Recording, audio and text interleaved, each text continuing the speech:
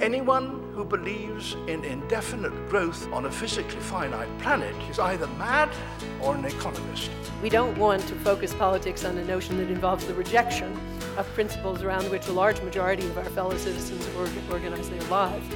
We are not as endlessly manipulable and as predictable as you would think.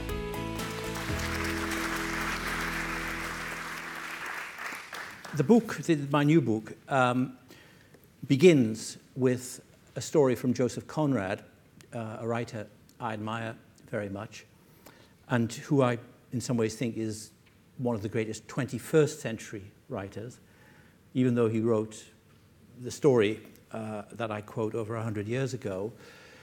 But he's a great 21st century writer, in that his subject matter is civilization and barbarism, reason and the attempt to make life more reasonable against a background of decaying imperialism, contradictory tendencies in Europe, terror, and fanaticism of various kinds. The New Statesman will be having a centenary edition shortly. It was founded in 1913, 100 years ago. And one of the things I think one gets from reading Conrad is how many respects there are in which our situation now is similar in the world to what the situation was in 1913. There have been many changes, some of them for the better. The partial emancipation of women and gays, the development of democracy in many parts of the world, large increases in standards of living for hundreds of millions of people. But other things are the same, although there are different players. Geopolitical struggles for natural resources, wars of ethnicity and territory, the return of religion as a central factor in political and even military conflict. The world is rather like that of, in those respects, that Joseph Conrad wrote about. And the story I mentioned in the book is one less well known than Heart of Darkness, but it's based on some of the same experiences which Conrad himself had, and the same phenomena that he witnessed. He went to the Congo, the Belgian Congo, and when he was there, he saw what was being done in the Congo under the aegis of Leopold of Belgium, which was one of the great atrocities of the early 20th century. Millions of the inhabitants of the Congo were, their lives were ended or shortened in various ways, which ranged from simple murder to torture, starvation, overwork, something like a genocide which by some accounts could have accounted for, difficult to tell, but about possibly a fifth of the population were killed. And it was a very formative experience in Conrad's life.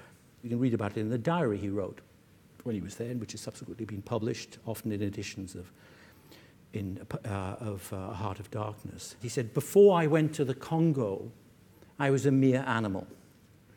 I thought that was wonderful, if you reflect on it. What he meant was he was a normal, civilized human being. And what he confronted in the Congo was a variety of things which emerge in his later work. One is, if you like, the fragility of civilization. That civilization can be disrupted and break down rather easily, but something perhaps more profound than that, which is that civilization can itself be at times a vehicle for barbarism. Because the Congo, Belgian Congo, the committee which Leopold and his financial backers set up to exploit the Congo, to exploit its peoples and kill them off when they were no longer needed, was called the Committee for Progress and Civilization. And there was a sense in which I think they did, in fact, kind of believe that. And the sense of it is brought out in the story, which is called An Outpost of Progress, about two traders who go to Africa, gradually lose their habits of work, lose their identities. They go there believing that they represent a higher civilization, an advancing civilization, one powered by science and knowledge, one which is getting greater and greater power over the material world, and which thereby, in some sense, represents human advance, and that other civilizations or other peoples or other parts of the world in which this hasn't reached yet should be energized by it, should be incorporated in it, and to the extent that they can't be, eliminated. So the start of the book is that story, and the reason I started that way is it brings together two things. One is the idea of civilization and its connection with what I call the myth of progress. Now, obviously, the myth of progress that Leopold and his committee held, in which the characters were possessed by, and the one that the characters in Conrad's story were also possessed by, was an imperialist myth. It was expressed, the vehicle was a form of imperialism. But the core of the myth was essentially this: growth of human knowledge in science and growth of human power through the expansion of knowledge, through the increase of knowledge in technology, is in the long run, over time, linked with growth in civilization or advance in civilization. Whatever happens in the world today, whatever ecological or other disasters might befall the planet or the human species, we're not going to go back to a period in which universities teach alchemy or astrology. And we're not going to go back to medieval science. That's been left behind. The errors of science, once they've been falsified and once the elements in them that are true are incorporated in science, science moves on. They're left behind as pre-scientific thoughts are. But Conrad believed, and I believe, that in civilization, or if you like, in ethics and politics, this is not the case. Things are learnt in ethics and politics, but they don't stay learnt. The difference between, or one of the differences between progress in science and technology, which is a fact, the difference between that and advances in civilization is that the lessons that are learnt in ethics and politics are invariably lost and forgotten. And I think one of the examples of that, which was something that happened in the lifetimes of everyone in this room actually, which is the sudden rehabilitation of torture, which occurred coming out of the Iraq War, and occurred, furthermore, not in some tyranny of which we know very little, but in the world's preeminent liberal democracy. The prohibition was deeply entrenched in international treaties and laws and expectations. And if you'd said 10 years ago that the Vice President of the United States would defend a torture technique, as the Vice President as Cheney subsequently did when he said he didn't regret the liberalization of, let's call it the liberalization of American practice on waterboarding.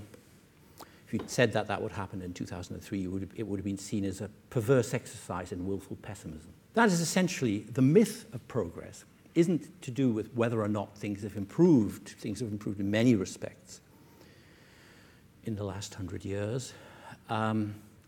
It's to do with the idea that the long-run impact, the myth of progress, that the long-run impact of the growth of human knowledge is to make the world, human life, more civilized. That's the myth. And practically everyone who says they don't believe in this myth do. Conrad, and I sort of take the view, is that the growth of knowledge, it's very powerful, but what it produces are new forms of civilization, recurrences of old, and new forms of barbarism.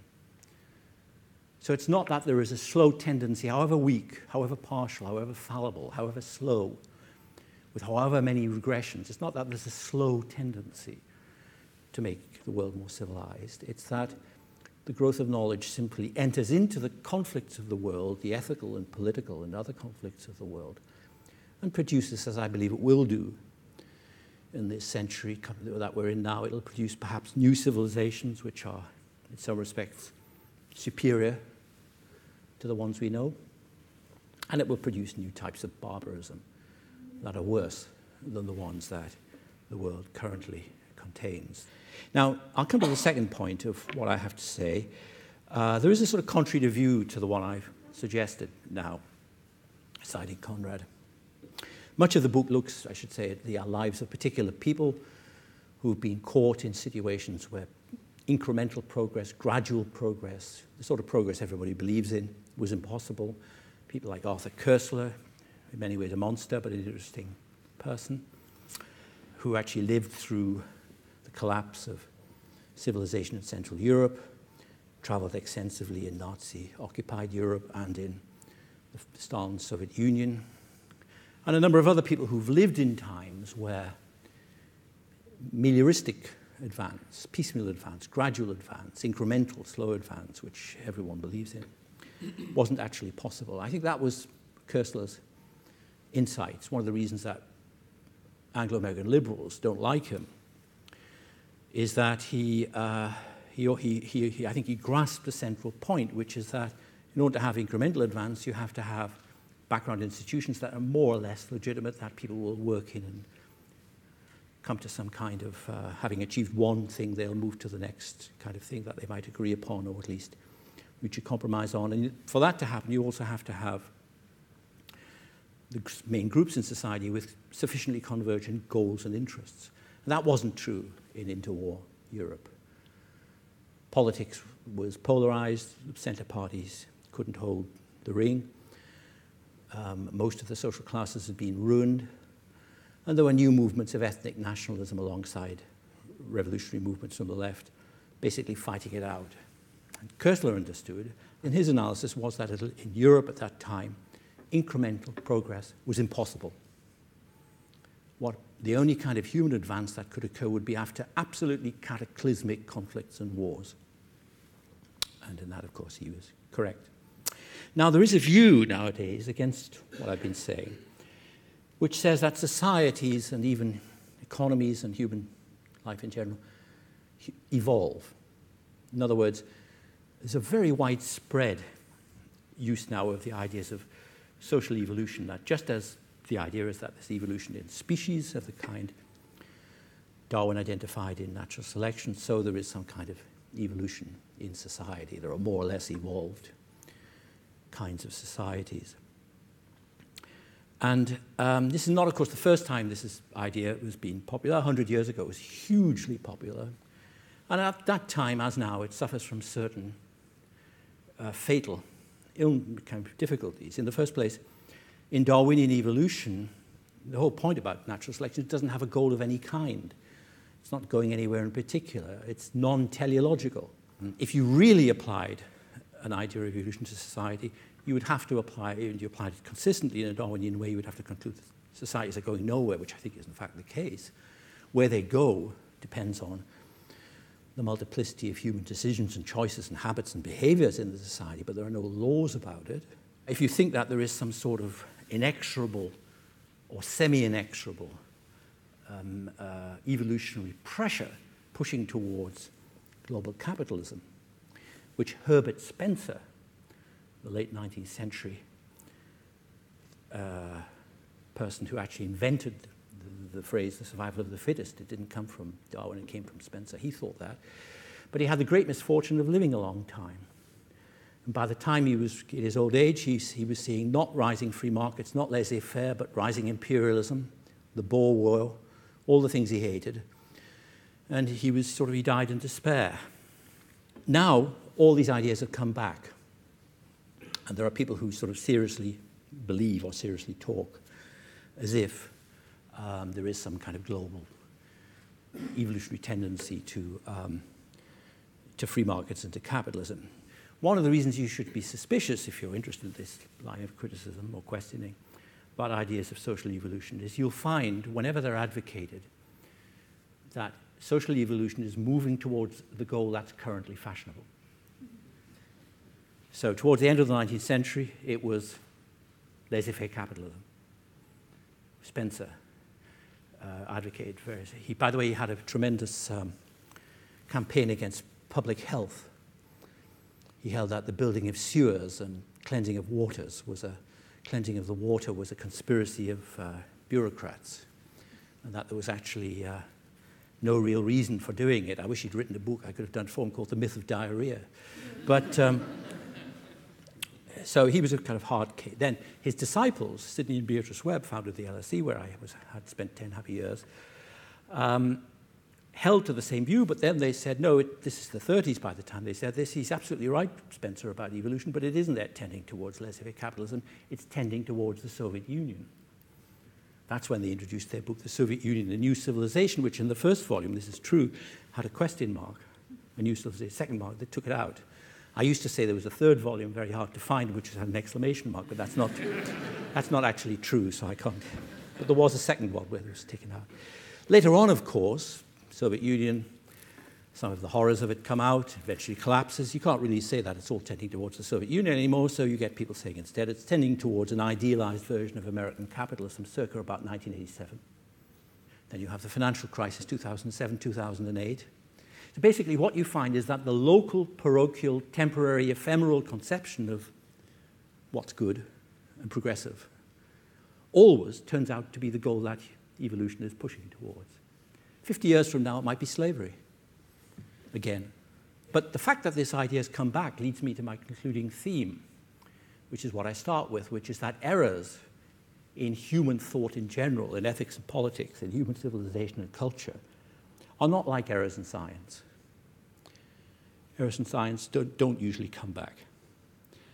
We won't see an article in Nature saying, by God, Nostradamus was right.